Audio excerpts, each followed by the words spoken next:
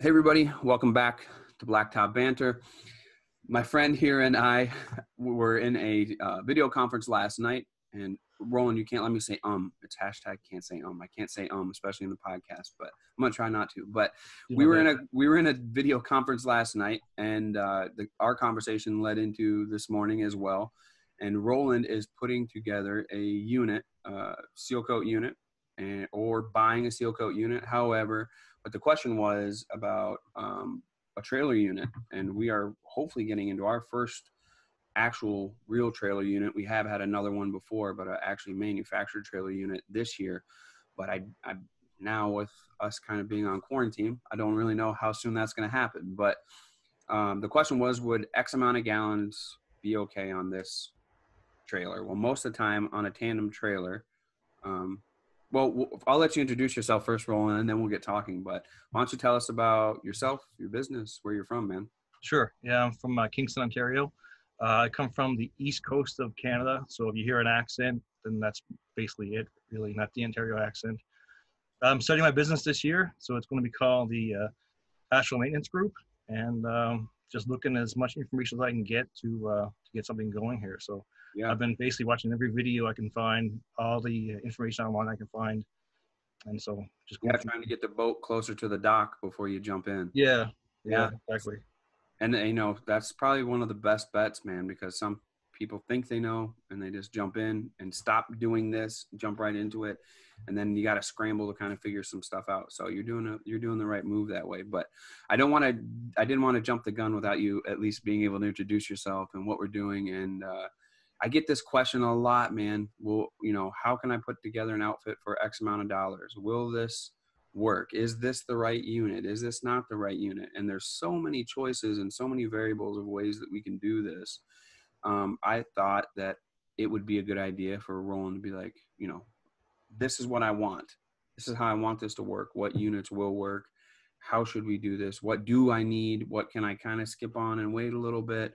And we got into a conversation that was starting to last through text a half an hour, 45 minutes. And I thought we should just do it for video, and hopefully some guys can find this useful. So why don't we start with Roland? You can ask, you know, tell me what kind of trailer you were looking to get and what gallons of unit would be supported on it. So the trailer, maybe 230, 300 gallons is what I'm looking at starting. I want to be able to go as long as possible in a day without having to refill or whatever. And, you know, look professional. I didn't want to go with a tote right away. I have some money that I have available that I can go into a tank unit. So I want to spend it on that as well. And that's about it, really. Yeah. So, I mean, you had some money to start. So we're not talking about buckets. We're not talking about a tote and a hose and a broom. And you can get started that way. But if you have some money to get started and invest right away, why not go looking professional, looking great? And one thing I know, usually the trailers, the tandem axle trailers, depending on the weight of the axle, some of the light ones are usually 3,500 pounds per axle. And you can get beefier ones that are 7,000 pound axles that will take you up to 14,000 pounds in weight. But you have to include the weight of the trailer and stuff too as well. But for that, you know, what did you tell me the weight you figured was for the one that you were looking at? You were looking at a plastic, a manufactured tank with a pump and plastic pump and, you know, pump and that kind of stuff. 3,000 pounds fully loaded. Yeah. So, I mean, if that information is right and close to it, you'll still have plenty of weight, you know, to do what you need to do on the axles. And I would assume even at 300 gallons, you're going to be fine. I mean, if you had 500 gallons and you doubled from the 243 or whatever you're looking at, you'd still only be at 6,000 pounds, you know, so you'd still have some room on that trailer. You'd still have some room. But the thing is, if we're going to add, you know, a melter to it, if we're going to carry rubber on it, if we're going to do whatever, you know, then you might want to be thinking about a 500 gallon unit, how much weight, excess weight I'm going to have on it. The thing is, most tanks, you can bump up from 300 to 500 gallons manufactured units for hundreds of dollars most of the time, you know? So, I mean, sometimes it's like, well, how much can I put on there? You know what I mean? Or how much can we carry? How much can we do? Especially if we're trying to get it going right away. So we kind of figured, in our conversation, you and I, that, hey, the weight isn't going to be an issue, but if we're going to spend X amount of dollars to start, you want to be not so much frugal, but efficient with that X amount of dollars. So how can we make sure we're getting the best unit that makes us the most efficient or put together for X amount of dollars? And that's where I started chiming in with some experience. And we started talking about components and filter pots and all kinds of stuff. But, why don't I ask you, Roland, what your main objective is with your unit that you're looking to put together right away? Sure. So to start off with, at first I looked at getting a tank and putting it on my truck. So I have a 150 short box, and I thought maybe this could fit here, or maybe I could do this. And it's my daily driver though. So like I need to take this thing everywhere I go, and I don't really want the whole system on there. So talking to a bunch of people, they said, the trailer system is the way to go for sure. So get a trailer and get your stuff on there. So basically I want to have everything ready to go in a trailer, hitch onto it, and then go find some work.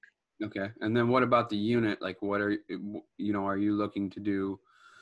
Obviously people want commercial, contractors want commercial work. It's just, there's no question about it, but you want to be sure that if you do get the commercial work, that you can do it efficiently as your counterparts, I guess. That's right. So in my area, I have my subdivision alone in the west end of Kingston. There's like 3,000 houses here that are like between 5 and 10 years old max. And for most of them, the driveways are pristine. Like there's no cracks, there's no nothing. They're just gray, and they need some TLC there. So that's my first goal is to go that's find your target. That's your target customer base right away. Good. Yeah, easy as possible. Yeah, I think that's a great target base. That's where we started as well. And you don't really need the biggest, best, flashiest thing to start doing that. And if you take care of your unit, that's the nice thing, is it does have a resale value. So, I mean, if you get to where you want to swap out, you can resale. Or if you want to buy another unit, you can keep that other unit and it adds to your gallons. If you get another truck or you need help or you're doing commercial work later on, it does help out that way. That's kind of what has stranded us, is both of my units are now on trucks. So for me, if we have to hook on to something like our crack sealing machine, I don't really have anywhere for the crack filler to go. So we're looking to take a tank unit off of one of those trucks and buy this trailer unit and then be able to use the bed of the truck and everything else for what we're doing. But in your case, where it's your daily driver, for me, that makes perfect sense. We're going to buy a trailer. We're going to put everything on there, be ready to go. When we got to go to work, we're going to hitch on and go. So I think we started talking about once, how for what we're spending, where's the best bang for our buck. And right. I know I don't really fully understand the conversion rate between dollars and loonies and everything else, but I have been to Canada, so I know we're not too far off for the most part. But we started talking about, manufactured ones versus buying a used one, or how we can put it together. The unit itself, when you look at ones that are manufactured and you don't know the components or what's missing or what can be added or everything else, it can get confusing. And you think, well, how the hell am I even going to build one? That's right. I don't know what this is or that is or anything like that. So I think we should talk about the bare bones of what a unit can consist of, and then maybe what it should consist of, what would be ideal for efficiency and less headaches, and then all the bells and whistles as well. So I'll start with probably where I think you were looking for, and that is, we have a tank, no agitation. The agitation is actually just the return that goes into the top, and you're trying to mix it that way. And there's no filter pot, none of that. We're just using the pump to pump straight sealer into this pump, into the return, into the top. And at first glance, we think, well, man, it's mixing up like crazy in there. There's a party going on if we got that thing fully loaded.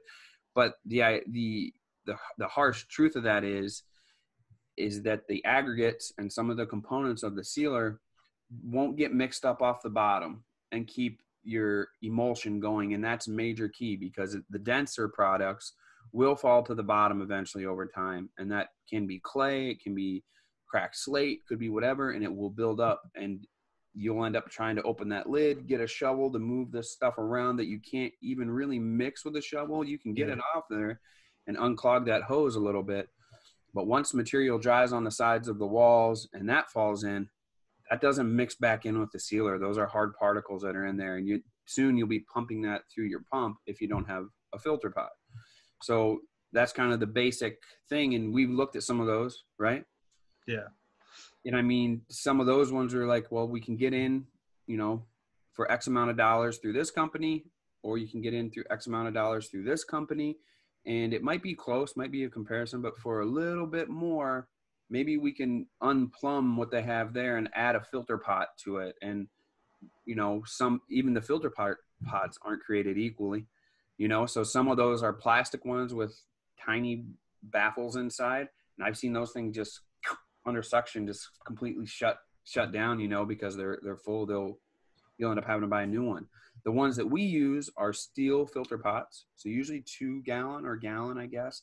And they have a 2-inch plumb this way and 2-inch plumb this way. The sealer goes into a basket that's in there, a steel basket with the small drilled holes. You don't want the fence looking holes. They're just too big. You'll get clogs at the spray tip. When that basket clogs up, you'll know you lose pressure. You end up shutting everything down and opening the valves, then shutting the valves, taking that filter basket off, which is never fun on the job. We try to clean it every day when we get back to our spot. Take that thing out and you'll see just clay and gunk and dried up pieces chunked in there. Dump that sucker out, clean it out with a hose. I've got messy doing that before, Roland. Like I've took screwdrivers and like really scraped stuff off the sides and things. Throw that back in and get started. To me, I've used them without filter baskets, and man, 2 months into the year, you know, when things were going great and I'm like, hey, I guess I don't even need a filter basket. All of a sudden we'll get on a parking lot and the clogs at the tip will be nonstop. Every 12 feet you'll be stopping. Then you figure, how the hell do I finish this job that I've started? Because it's going to be forever.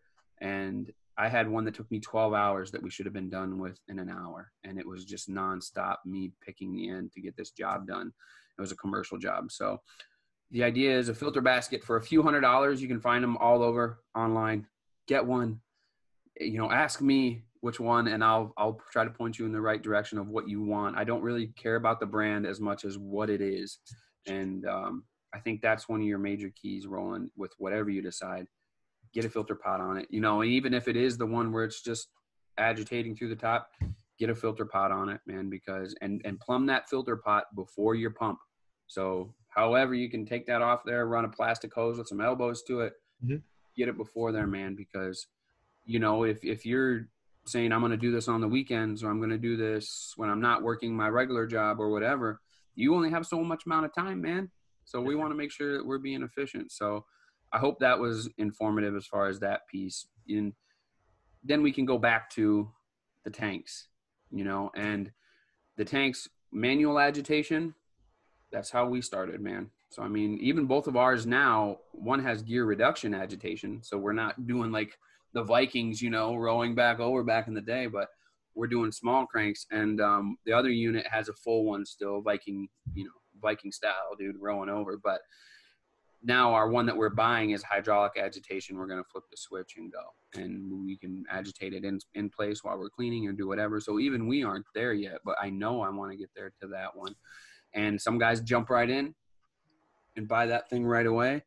We don't run that route here. I try to keep everything as debt-free as possible for as long as we can.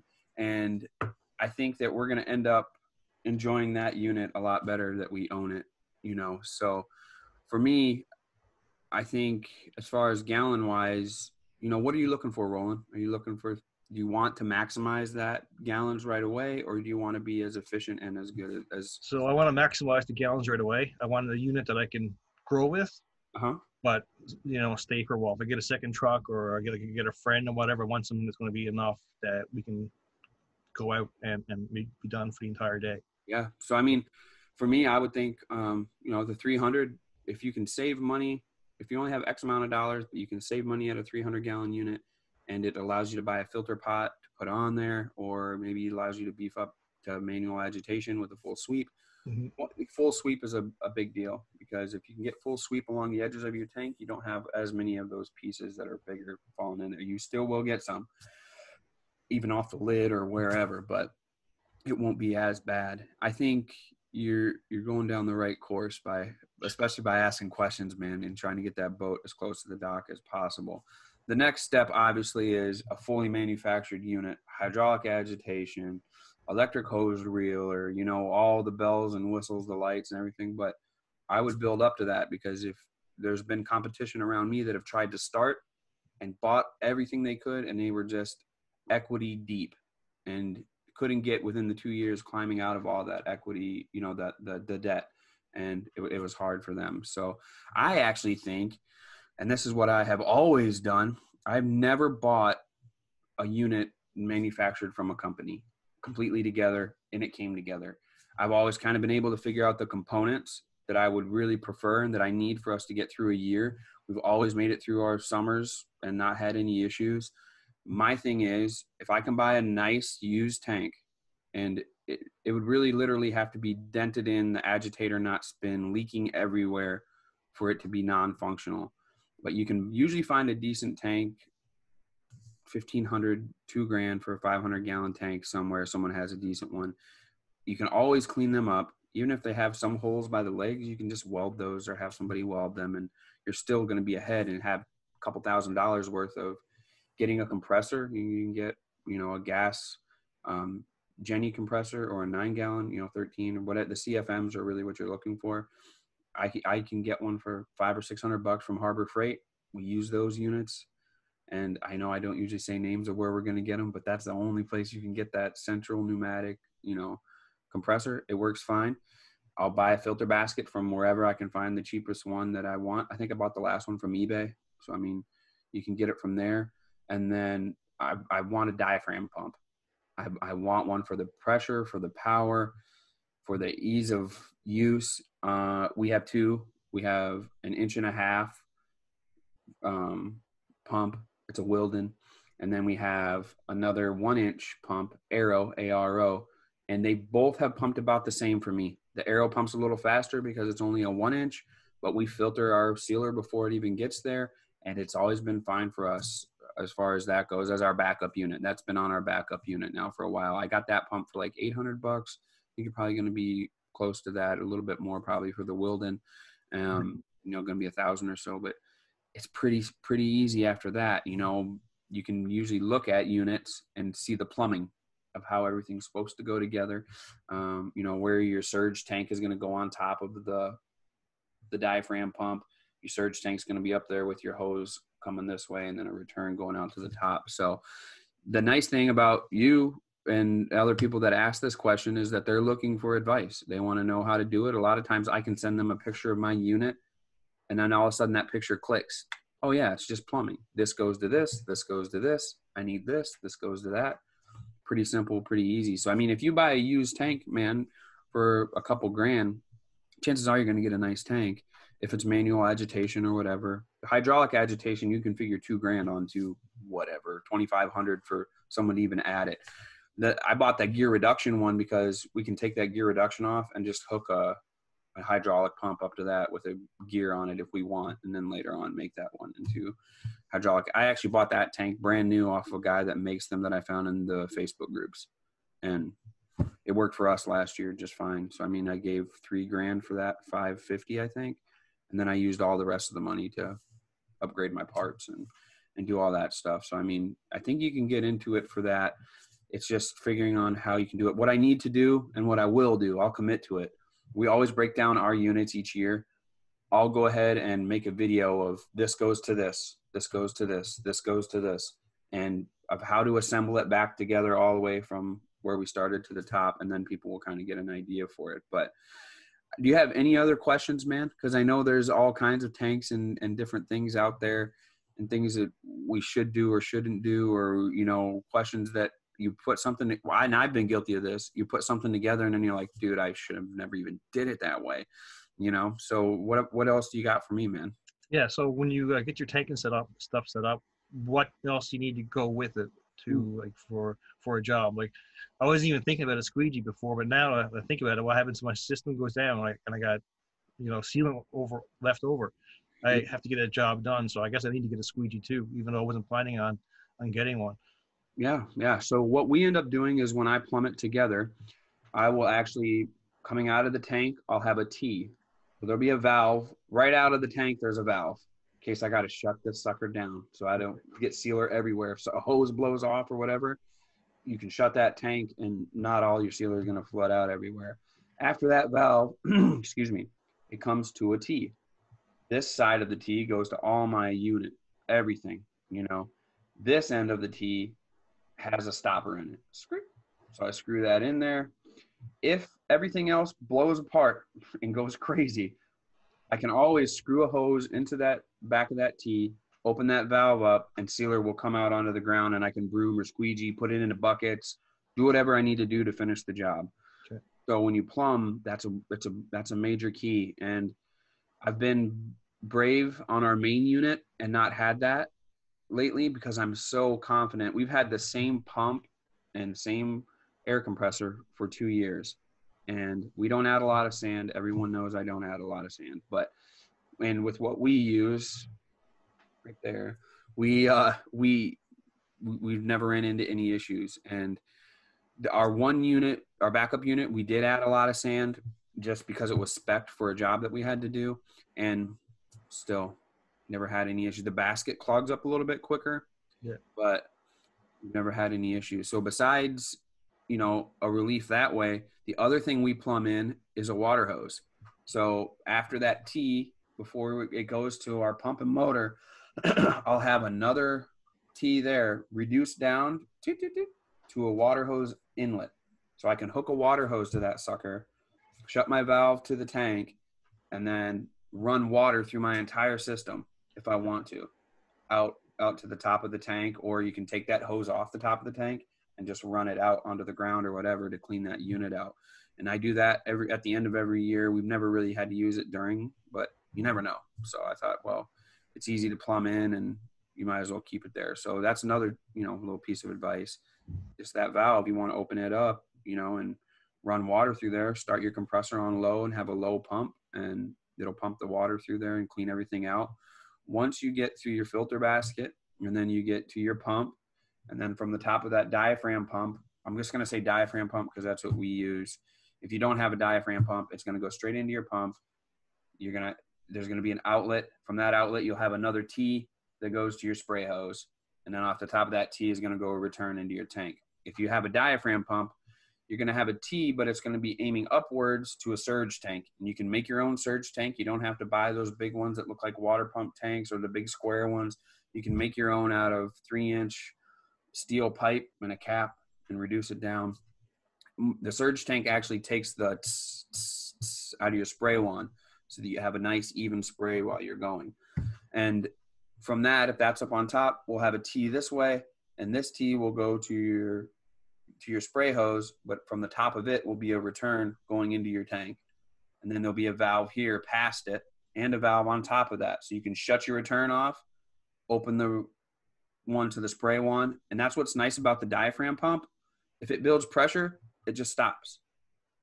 If you have a plastic pump or a steel pump, a trash pump, and I don't really make them steel, I guess Red Lion used to make one, but mine blew apart in 2 days, and that was the top of the line trash pump. If you have that one, the pressure is going to have to go somewhere, dude. And what I always ran into is after so many times of shutting off to the spray wand and then running and shutting off, going in or opening into the tank so that we don't have excess pressure past the pump. Over time, that pressure ends up shooting the bearing into your motor.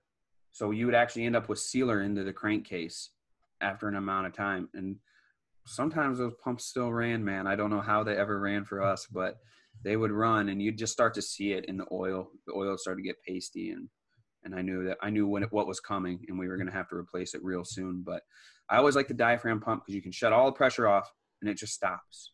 It doesn't keep pumping if there's nowhere for it to go. So it just stops. And then you can get back. There's no hurry.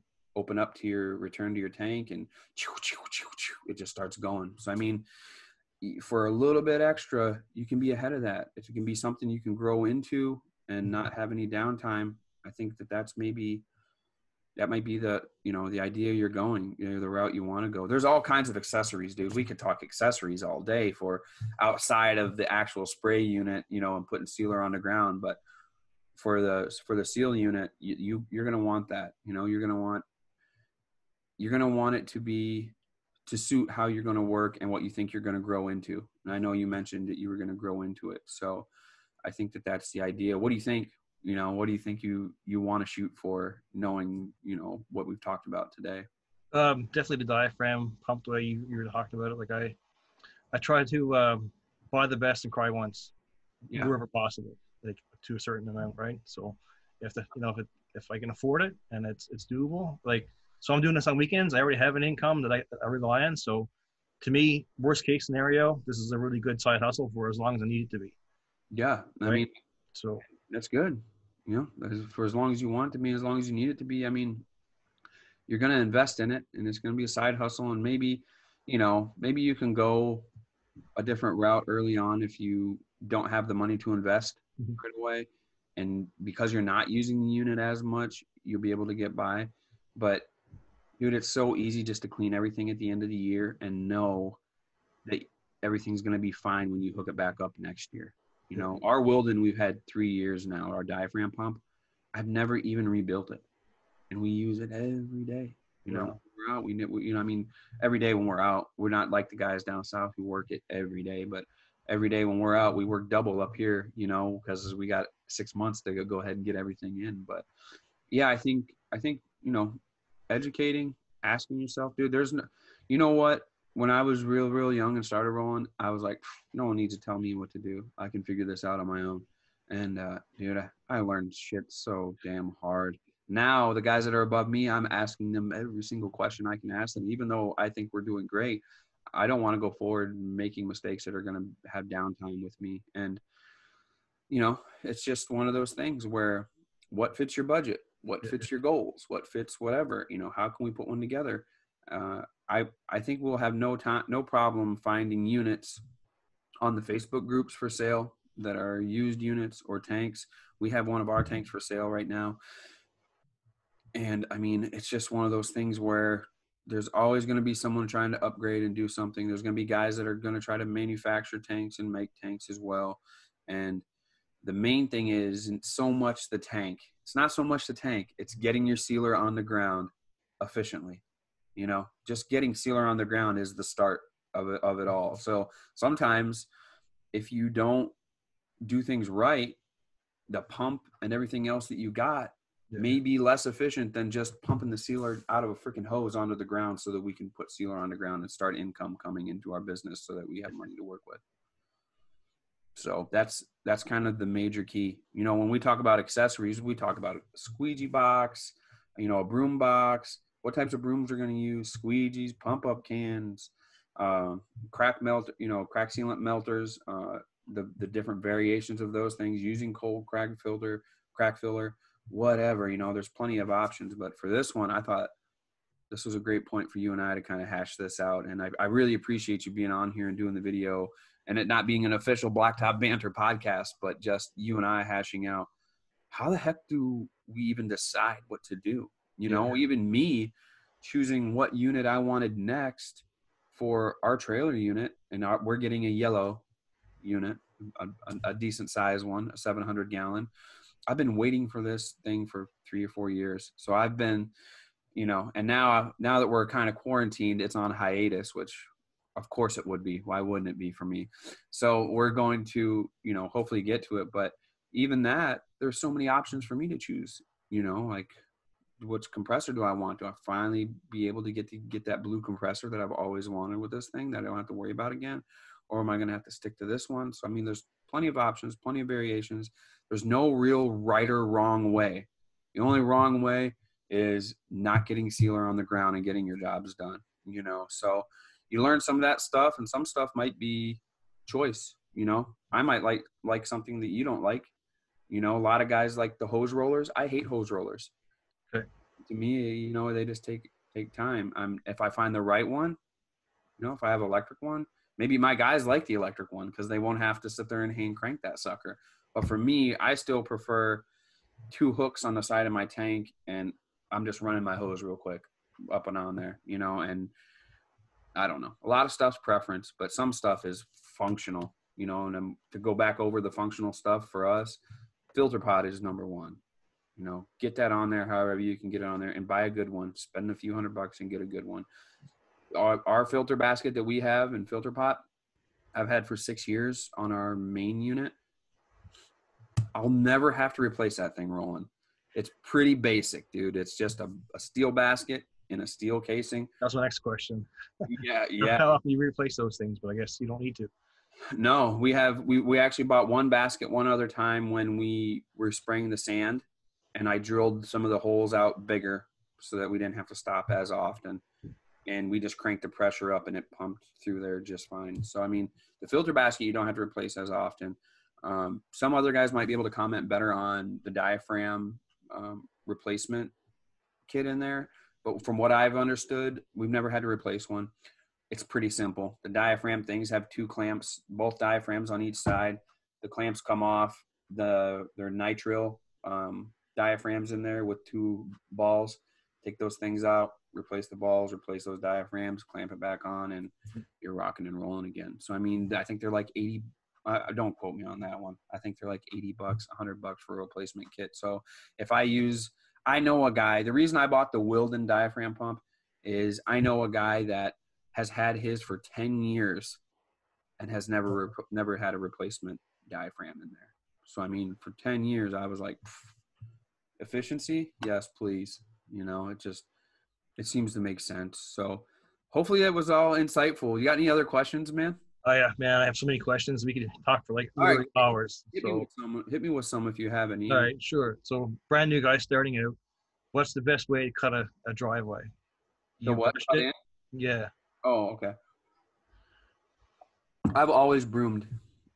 You know, I've always broomed for cutting in, and we use 80-70 tip most of the time, and I use steel tips. I never really like the ceramic ones. Guys can hate me. Maybe I don't have enough pressure with my roll air compressor. That could be an issue, but we've always just used the roll one. I've used steel tips. They've covered fine. The pressure's been fine, so I haven't changed anything. If it's not broke, don't fix it, Roland. Okay? Try it. You can try some stuff, but there's no use to fix it if it's not broken.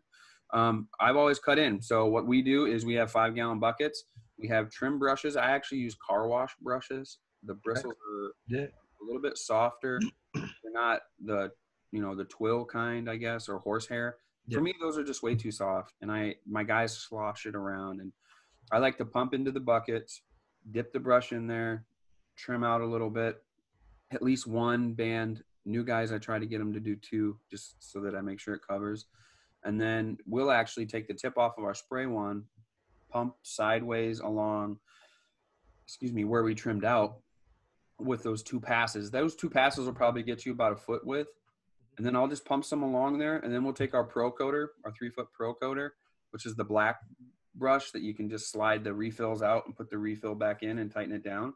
And then I'll just run along and trim along with that and edge out with that. So we have a good probably 4 feet. And then we just fire it up. And I'll tilt the wand back when I spray, open it up, and spray at myself essentially. But we're covering without splashing anywhere. I'm a big fan of trimming out far because I've had clogs that will come into the tip and they'll shoot a direction that's not even within the fan range. It'll shoot straight that way, you know?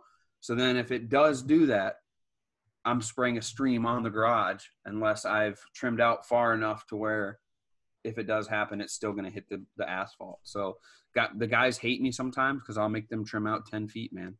And if there's wind and stuff like that, I just do it. I want to be efficient. I would rather not risk it, but still get my biscuit, if you know what I mean. So that's the route I go. Have you tried the trigger wands over the ball?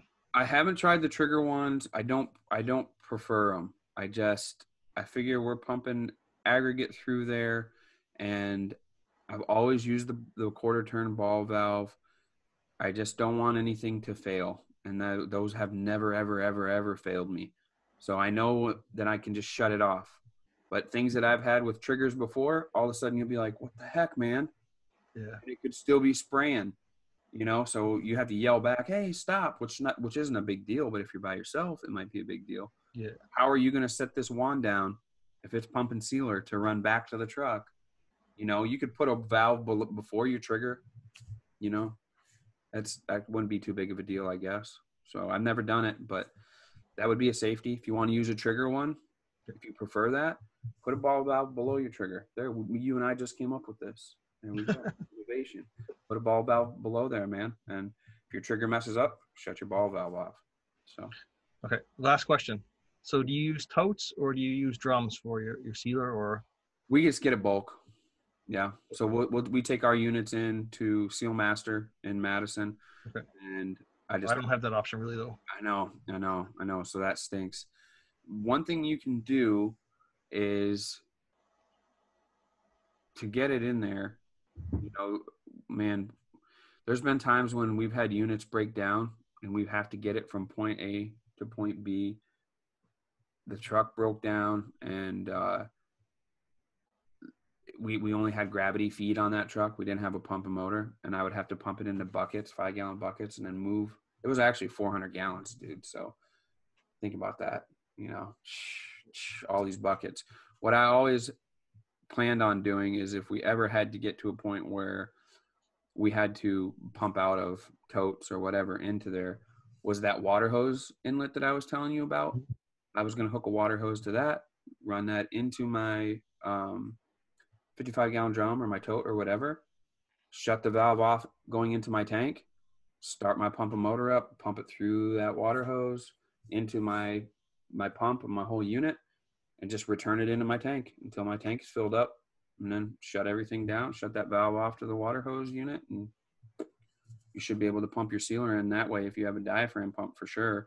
I mean, even if you have a regular pump, you could put a T there if there's space and put a valve there and reduce that down to the water hose size, and you could pump over to there. Now, if you don't want to use that water hose one, remember when I said that we have one where you can just hook up the gravity feed? Yeah. Just hook that thing up and stick that inside of your 55-gallon drum or stick that inside of your tote. Make it, I don't know, 12, 15 feet long, whatever the heck it needs to be, and put it in there. The nice thing about diaphragm pumps is you don't really have to prime them, man. There's, you know, if they run dry, as soon as you have liquid there again, something for it to siphon, it's just going to go ka-choom and suck that sucker right out of there. So if you use that outlet that we were talking about for if you have to use gravity feed, hook a 2-inch hose into there and then put that into your, or an inch hose or 1.5 inches and put that into your drum or your tote, and then it'll pump right up into your tank, man. So that's kind of nice, dude, because you'll have, like, if you have a 300-gallon unit, you can pump, you know, 4 55-gallon drums over there, 5 of them if you wanted to, and there'll be empty drums there in no time and your tank will be full. So, you know, that'll be a good idea. I think that'll be an easy way for it to work. Okay. You all cool? Yeah, man. Thank you so much. Really no worries, man. Always. So I imagine we're going to be texting a lot even more, but this was definitely great for me. This helps me out a lot. So I appreciate you being on here, man, because for me, I probably get this question twice a week, you know, 3 times a week. And I used to have a copy and paste kind of thing because I just stuck to one thing. I said, well, I figure if I just tell them this, they'll do this and they'll be safe. But now we're getting so many variables and there's so many options that, you know, I kind of like to explore all the options myself. I want to know more. Heck, you and I came up with an innovation before the trigger right here. And somebody else probably like, yeah, Marv, I thought of that 15 years ago. We've been doing it that way forever. But we don't know because they never put content out. You know? Exactly. You have something that innovates that we could use, Roland or I, this guy or me, like we want it. We want to know how to do it. So put some content out for us, everybody. All right, Roland. Thanks a lot, man. Stay safe up there. You know, I hope everybody abides by what we're supposed to do so you and I can get rolling and get working. So, all right, man. Thanks a lot. Hey, no worries. Cheers. Yeah, personally.